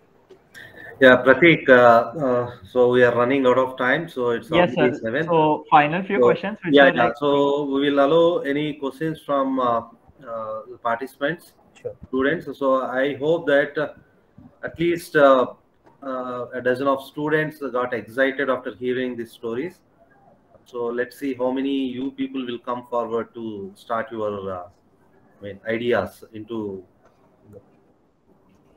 Okay, so there are a couple of questions in the sir, chat box. So yes, can a sir. mathematics graduate or postgraduate become an entrepreneur? Why not? Anyone can become an entrepreneur. So there is no any limitations, restrictions to anyone. Even an uneducated person also he can start if he has a wonderful idea. So there is no any. In fact, mathematicians have always Are the most solutions for important. problems. So I believe so. They will be the better entrepreneurs than anyone. I mean, mathematicians are the real backbone behind every entrepreneur, every startup thing. It's simple. It's just because every day we face problems. It's just how you see problems and take those problems as your problem statement and start working on.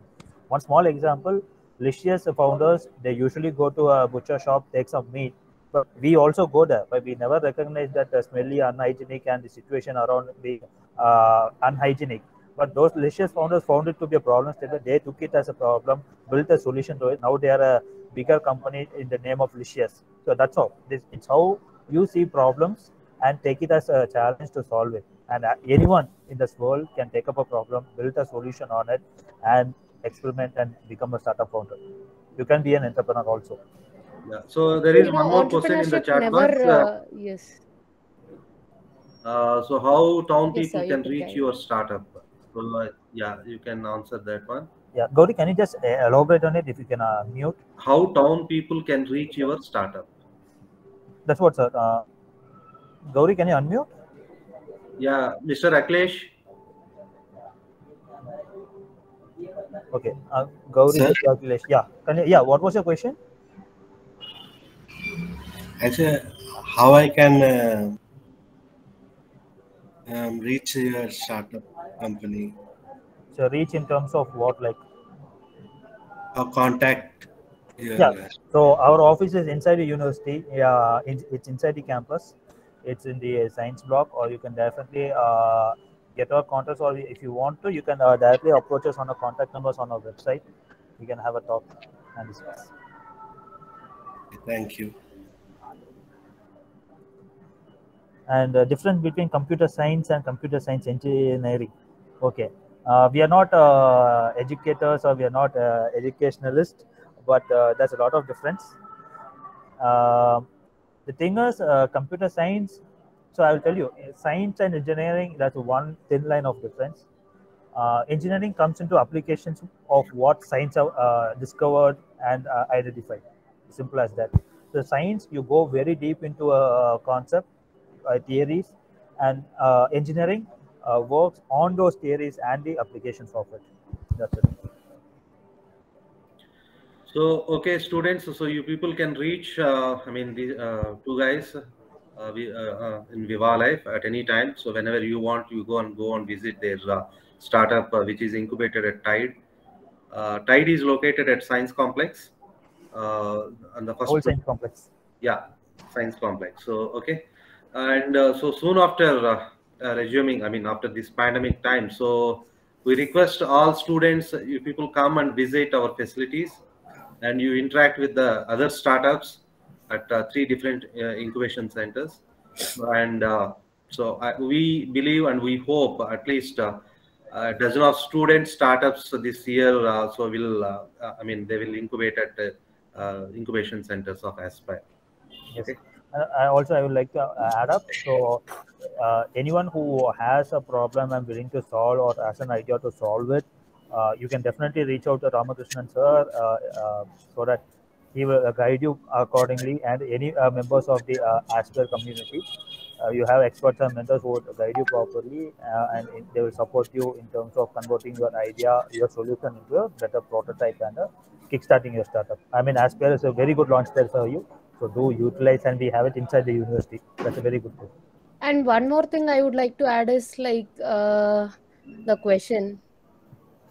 So someone asked, can a mathematical graduate can become an entrepreneur, right? Entrepreneurship never require resume, and it's never option for your placement.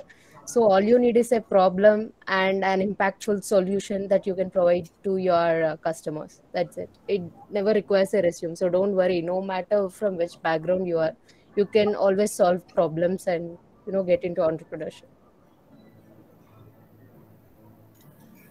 So I think it is a very exhaustive webinar and exhaustive interview. This is much more challenging than the pitch that you have made the investors.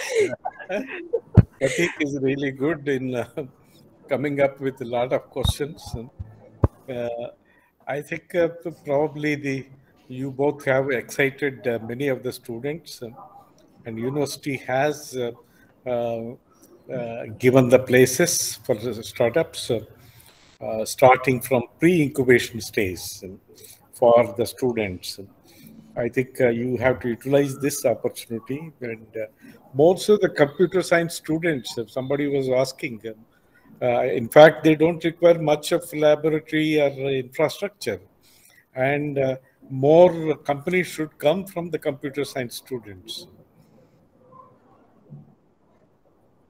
And if you go to any engineering colleges, most of the startups are, while they are studying in the first or second year itself, they are starting the companies.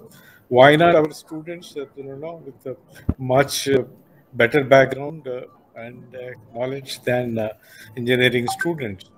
In fact, we have 3 or 4 branches of computer sciences in the campus, and I'm sure certainly they can start their own ventures. And in all the disciplines, whether it is physics, chemistry, biology, or mathematics, social sciences, humanities, they all could come up with innovative ideas. University innovation and entrepreneurship ecosystem is there to support you all. And I invite you all to visit the incubation centers, interact with Rama Krishna and Anil, and they are ready to help you in whatever way you like. And there are many mentors also, either in any discipline that you can think of for your ventures. So I wish Vimal and Varshitha all the best. Thank you so much. And have you given equity to University of Hyderabad? No, not it. I think you have to give some. I think they should be generous. They should be very generous towards university. So you decide yourself. Okay, no compulsion. So okay. Just kidding. So wish you all we funded them. So wish you all the Pratik, best. I have one more request to you. So on 24th, we have a talk from a startup in the Innovation Cafe. Okay. So, yes, sir. Because of COVID reason, so we are doing it in a hybrid mode. Otherwise, you all people can join physically also. So just circulate among your students. So for wider. Okay.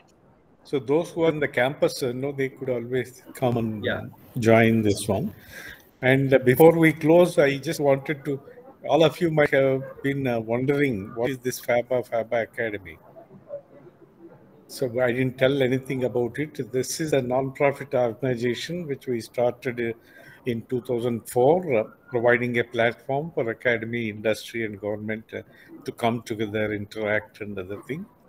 In 2020, we launched the FABA Academy. FABA Academy is mainly to help the students in career guidance and skill development activities. Many of the students know they lack the right skills required in the industry.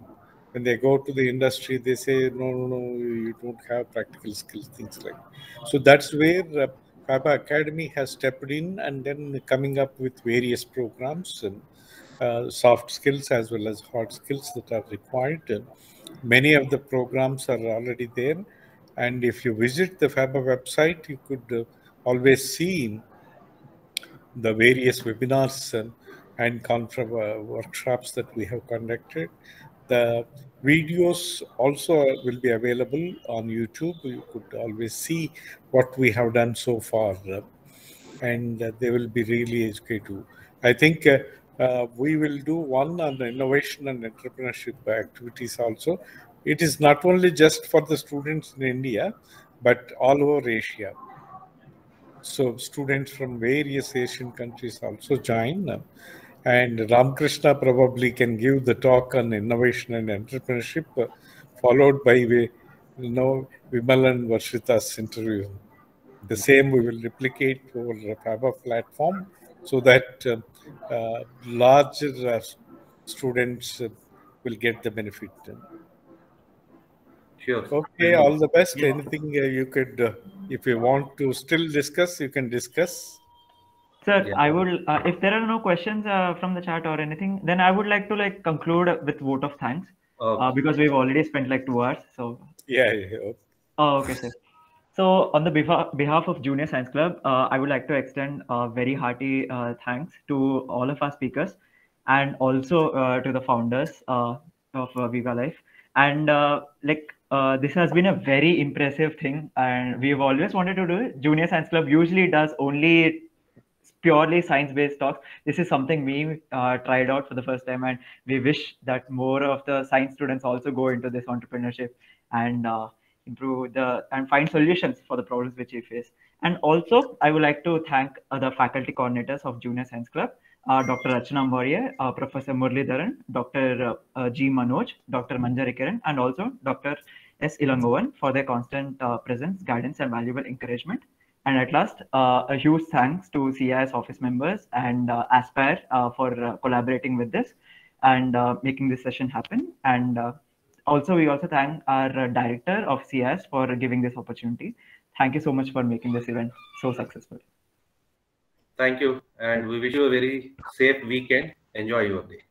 Thank you. Okay, all the best. Thank you so much for getting Thank us. you, everyone. Thank you so much. Bye-bye. Yeah. Thank you. Thank you, Pratik. Thank you so much. Bye-bye. Yeah, bye. Thank you, Pratik. You did a great job. And I hope. Thank you so much. It was amazing. It's a pleasure. Yeah. And definitely. Hope you are not nervous now, actually. No, I'm not nervous now. I was so happy that you guys were so calm and you were answering questions very easily. And also, one last question is, if anybody wants to work with you guys and help you guys to reach your dream, how can we approach you and help you? Yes. So come and meet us directly at our office. That's always, we are always welcome.